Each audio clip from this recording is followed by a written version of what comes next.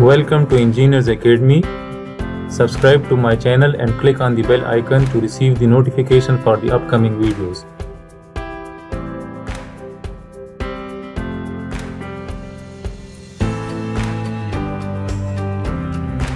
In today's lesson we are going to discuss functions, function handles, and how to find the zero of a function with one variable. So now what is meant by functions? So in MATLAB there are some functions which uses another function as an input argument. So those functions are called functions. For example, if I have this function, let's suppose if I have this y is equal to x plus 2e to the power minus x minus 3. If I have this function, if I have defined this as a function, as my user defined function, and now I want to plot this function. So if I want to use this function, so I will use function handles. What is function handle? So we will know in a short while. So let's suppose I define a function for this. I make some user defined function for this. So let me define a function. Let me copy this. To define a function, first we will write function, then the output. Let's suppose the output here is y. So y is equal to, let's suppose the function name is f1. So f1 of x, the input is x. Then I will write this equation. This equation is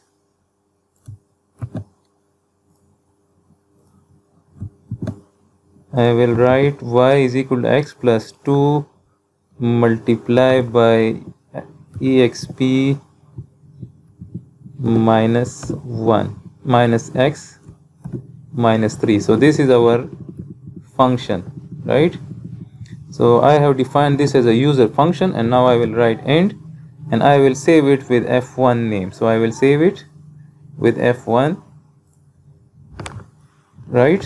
So now if we want to plot this function, and if we want to use this user defined function as a function input to the plot function, so what we will do, let's suppose I want to plot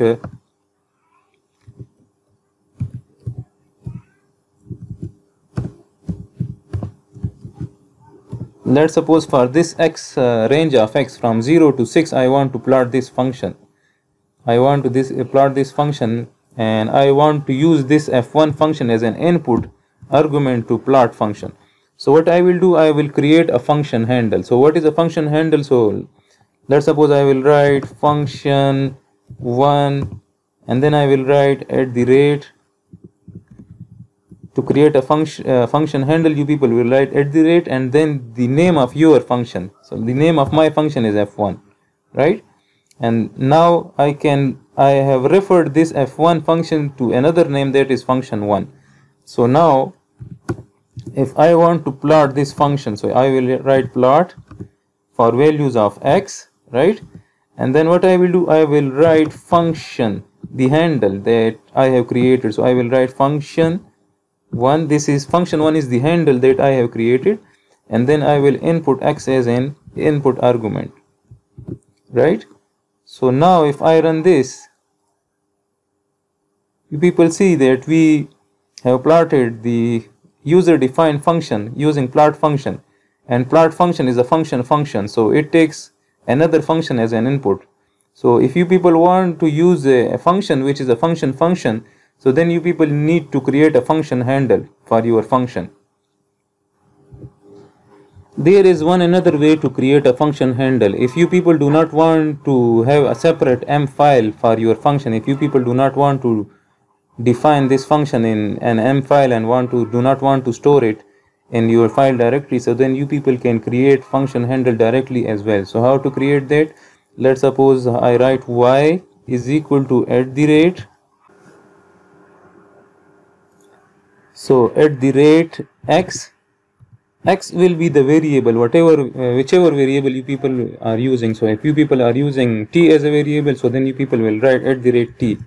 So at the rate x, so it tells MATLAB that x will be in this function, the x is the variable. So then I will write at the rate x, and now I will write my complete function. So I will write x plus 2 multiplied by exp to the power minus x minus 3, right? And now let me comment this. So now what I will do, now I have created the function handle like this. So now again this y is a function handle. We have used @ this is the function, and we have told MATLAB that in this expression x is a variable, so treat x as a variable. So then how to give it as an argument to plot function? So I will write y of x.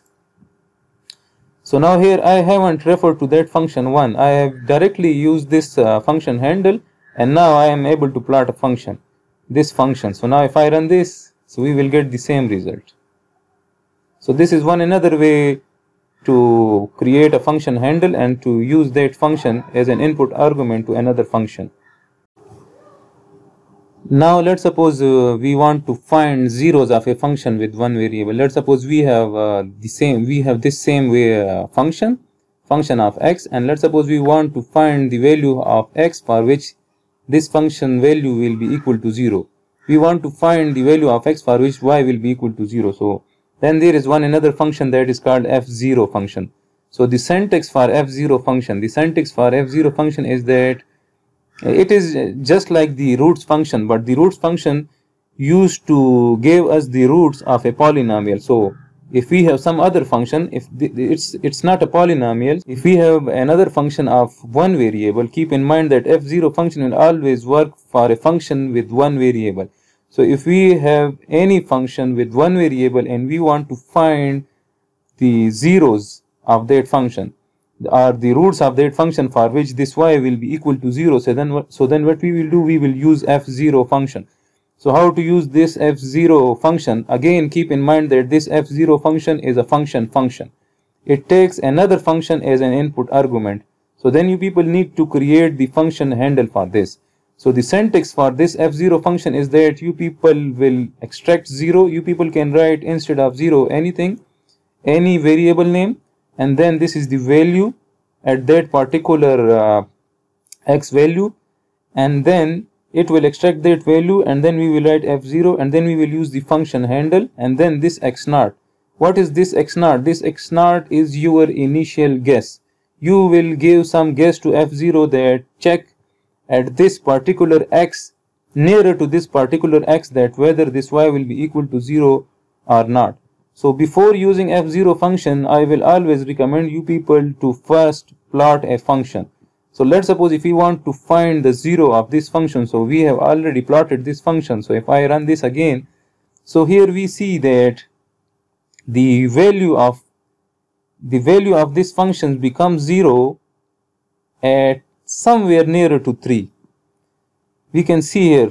So the value of this function will be 0 at somewhere near to 3, or in other words, we can say that when x equals to 3, somewhere near to 3, so this function crosses the x-axis. So what fzero function does is that it tells us the value of x for which a given function of one variable will cross the x-axis, right? So then, and fzero function only tells us that value. If a function only touches the x-axis, so it will not give us an answer, and it will give us an undefined value. It will say that the zeros doesn't exist. So if I want to find the 0 of this function, so now by plotting this I can see that somewhere near 3 there is a 0. So I will give a guess of 3. Initial guess, my initial x naught guess will be 3. So how to use this fzero function? Let me use this. So I will write it here. So 0 and value, and then the function handle. So we have already created the function handle. So then I will write y. Y is a function handle for this function. And now the initial guess, my initial guess is 3, let's suppose, right? So now if I run this, so here we see that it says that at x is equal to 2.8887, the value of the function is 0. So as we have observed from this graph that somewhere near to 3, this function is crossing the x-axis, or in other words, at somewhere near to 3, the function values becomes 0. So for which value this functions become 0, so for x is equal to 2.887, this function, the y function, turns to 0, or it crosses that axis. So this is the use of f0 function. So f0 is a function. Now if I change the range of x for this function, let's suppose I write that the x starts from -1 value, and now if I plot this function, let me comment this first. So now if I plot this function for this x range, so let's see. So now we can see that at 2 instances, at 2 points, this function crosses the x-axis. So now if we use the f0 function to find this 0, or to find this 0, let's suppose if I want to find this in this first point at which this y function tends to 0, so what I will do, my guess for the x0 will be somewhere 0, let's suppose. So let me try it. So if I use this 0 function, so then if I use the guess as a 0, initial guess, if my initial guess is 0, so then what it will do, it will give me this -0.5831. So nearer to 0, the value of x for which this y will turn to 0. So it says that according to your initial guess, nearer to 0, the value at x is equal to -0.5831, the function value is 0. And now if I change, let me tell you that point as well on the graph. So let me edit this plot function. If I want to show that point, exactly this point on the graph, so what I will do, I will write the 0. I will write 0. And the function value for this 0 will be 0. So I can write value as well. So 0 and value, and then I will write steric.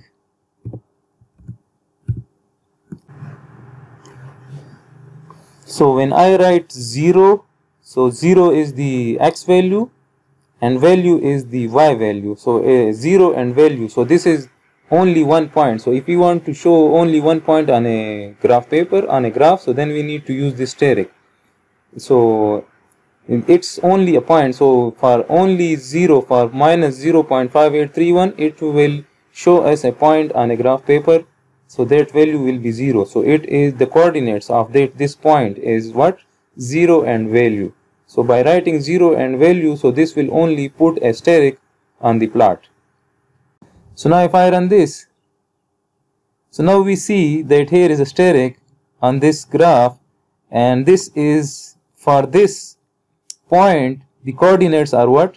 The coordinates are -0.5831. At x is equal to -0.5831, the function value is 0, right?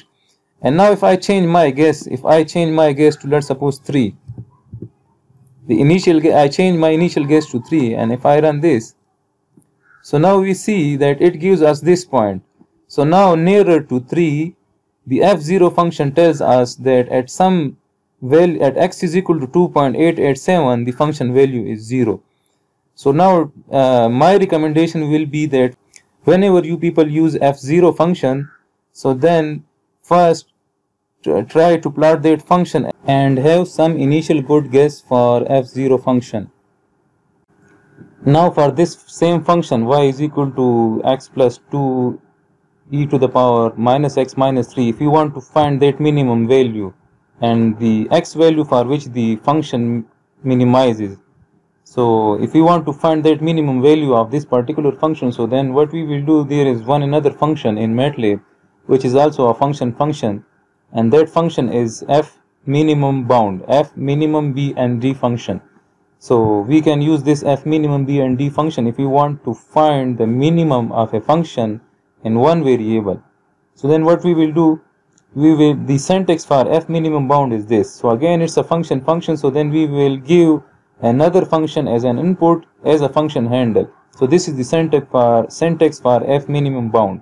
So we will write f minimum bound, and this is the function handle, and then we will give range for between which we want to find the minima. So then again we will use some guess range. So then if we will use the guess value, so then we need to plot the function. So first we need to observe the graph of our function. So now if I run this, we have already plotted this. So now we see that between 0 and 2, for x is equal to 0 and 2, between this range there is some minima value. So now if you want to find that minima, exact that minimum value between 0 and 2, so then we can use f minimum bound function.